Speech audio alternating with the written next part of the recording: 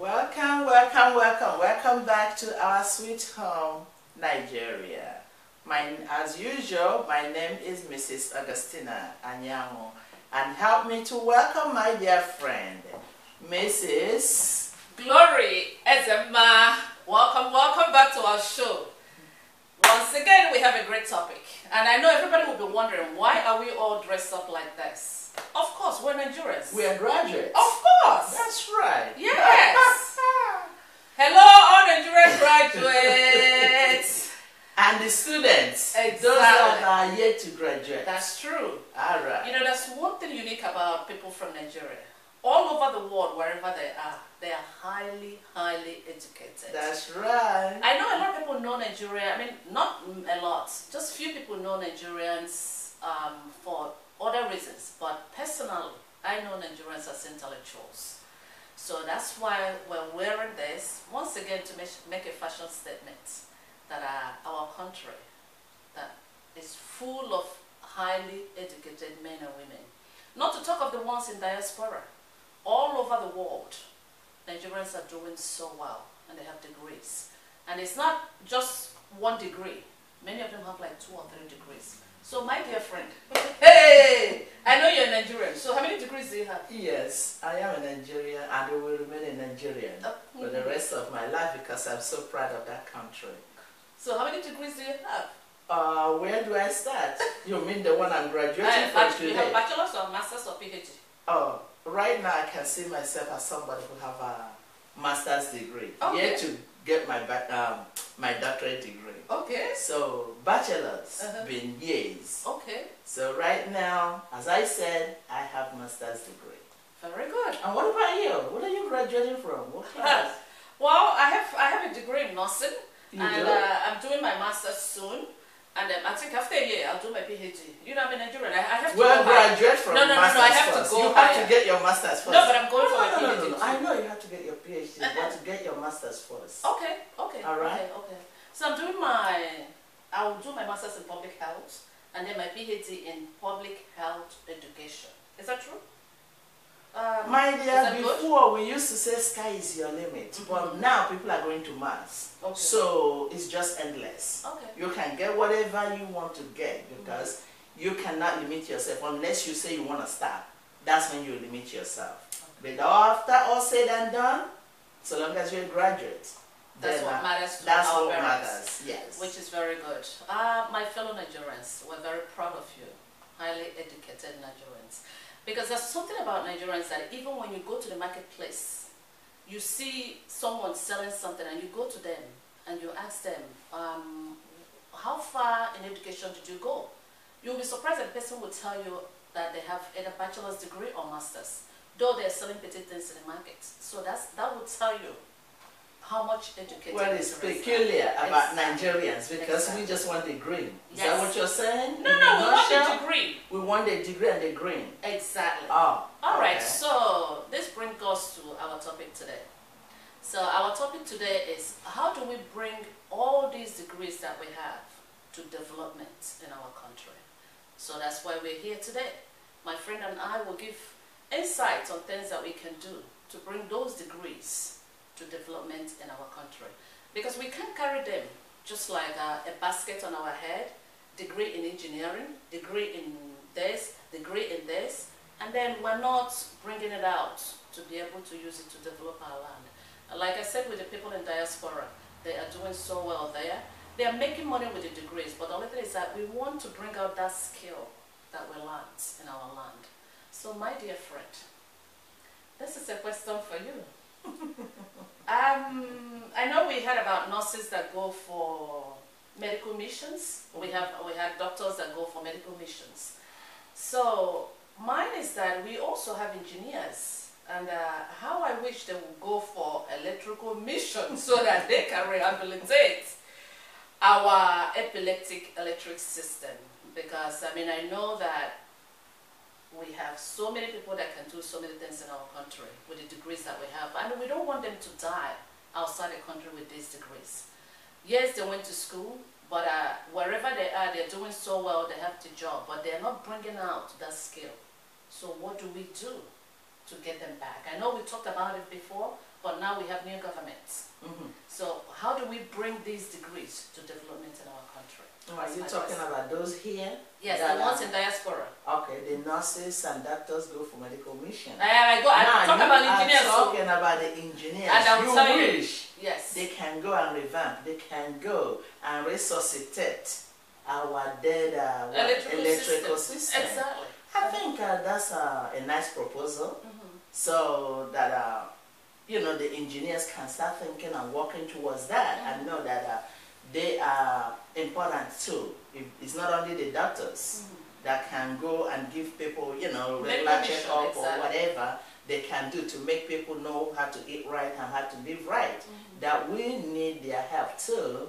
No matter the degree they have here, no matter what they do here, you just want their education and qualification to benefit us in Nigeria. My dear, that's a very nice topic, and I think if they work together with the Nigerian government, because most of us here do not actually know if the electrical system or the oil or whatever we have there, we do not know how the government, you know, apportion it and who is in charge of what. So I think this is what can be brought to the table with this new government. So they can be able to, you know, fill us back and feed us with what is going on. Then the engineers, as you suggested, will be able to know where they can start, as to be able to penetrate, as to be able to be more useful to those at home as well as those that are here. So I think that's a very nice thing for engineers to think about and know how to offer their own help. Exactly, because I mean, most of the time we talk about people in health care, but I think it's time to talk about, because we have so many things to do, I mean, that engineers can do. I know each time, almost every episode, I point to engineers. There's something that is said in our language, when a child is pointing, if the father is not there, crying, I'm pointing somewhere. If the father is not there, the mother is hiding somewhere there. So you're saying that they're not you know, bringing out themselves as much as they should, because, to be able to help our nation. Exactly, because we're talking about Nigeria in particular, but when you look at the African nations, we have so many mineral resources. And I know we have trained a lot of engineers. So is it not time for them to start, you know, drilling these things, the oil by themselves? I mean, having, like, mining even the gold, the silver, everything that we have. And then, you know, you wouldn't even believe it. A lot of them are like supervisors, wherever they are in the diaspora. But if you can supervise people, that means you are capable of, you know, owning those companies, doing those things by yourself. So why can't our engineers step forward and help? Because it will benefit our people more. I know the foreigners are coming out to drill the oil and everything, but if you work with them, why don't you establish so companies? And then you can practice what is called fair trade, because at least when you do those things by yourselves, you will be able to have control and be able to, you know, make the resources be useful to the people that own it. So that's why I'm really pointing to engineers. I know there's so many other areas that we have pharmacists, we have scientists, like I said. I mean, there are scientists outside, but I think it's time for them to come home and then show us the degree at home. Because I mean, outside sometimes, even when you're quarreling with one or the other, they will be like, who do you know who I am? No problem with that, but if you're someone, show us in Africa who you are and what your degree is all about. It's not just working just for money, but let's harvest, you know, things that are inside us, like I said.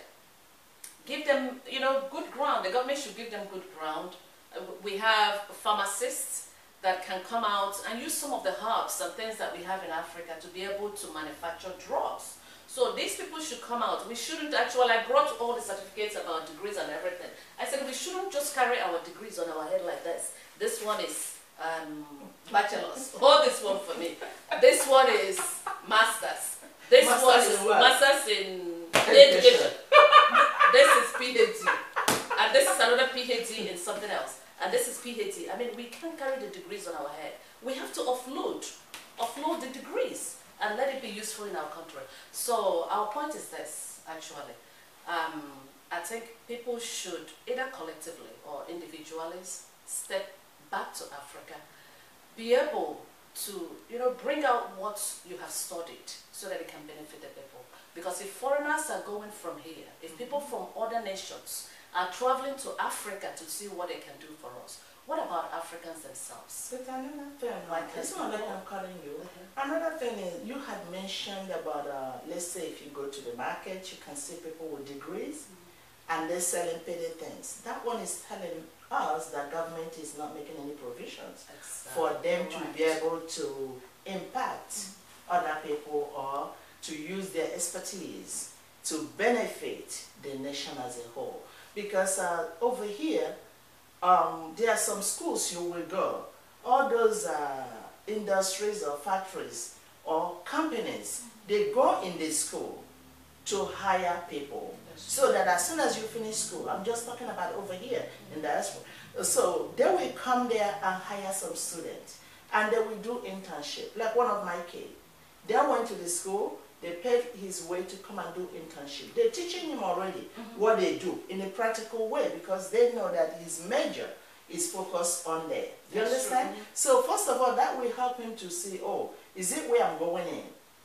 Am I ready for that? Am I qualified? Do I think that's what that subject is all about? Or that my major, that's where it's, oh, I like it. I want to do it. So by the time he finished, he already have an idea exactly where he's going.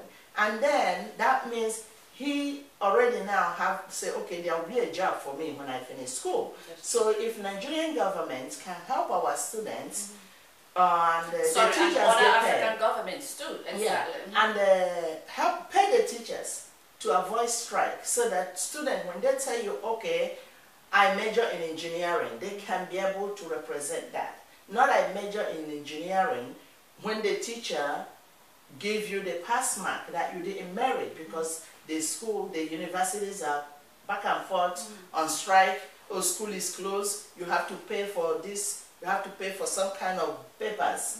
That's the only way you will graduate. So it's still like something going and rotating. Around, exactly. So something had to be done. Exactly. The government, Commissioner for Education, so wherever they are, both in federal and local level and state level, they have to know exactly what to do to make sure that students will represent.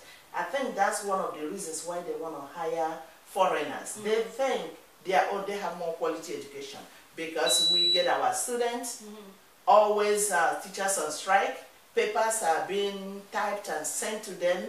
When you pay certain amount of money, if the government start that, our students are so brilliant because when they come out here in a school, they excel. So our students are so brilliant. All they need is the right equipment. All they need is the right information. And so that when they come out, they can deliver properly. And then that will even make us not to go outside to look for what we already have inside. Because we have more qualified and more capable hands of doing the job that we know will benefit us too. No matter we are doing it, getting paid, we are going to benefit from it at the at the end.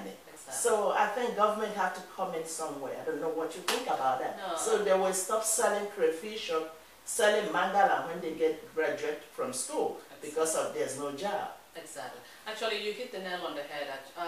Because with our governments, well, coming back to you, it's the ones in diaspora, they have all the degrees, but they need to come home, and you have to give them that opportunity to be able to offload their degrees, because if not, they will die in diaspora with this great knowledge. Because, I mean, it's widely said that knowledge is power.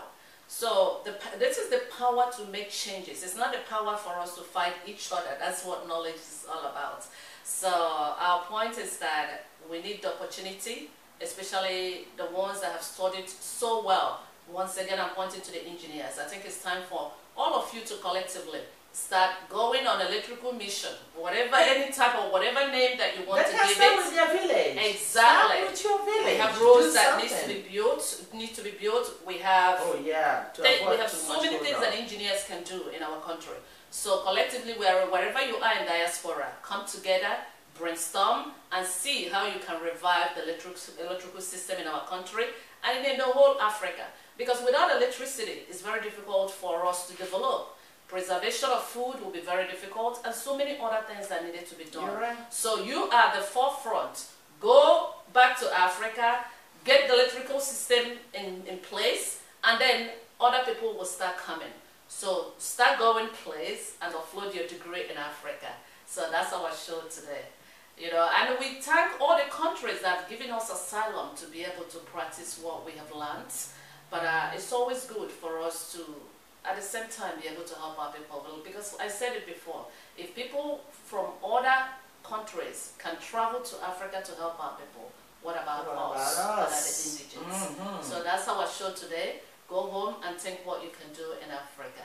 So thank you for watching once again, because wherever you are, home is still the best. Yes. Thank you so much for watching our show today. Thank you for watching us today, and continue to give us your comment, and we'll be able to deliver. God bless you, and you have a great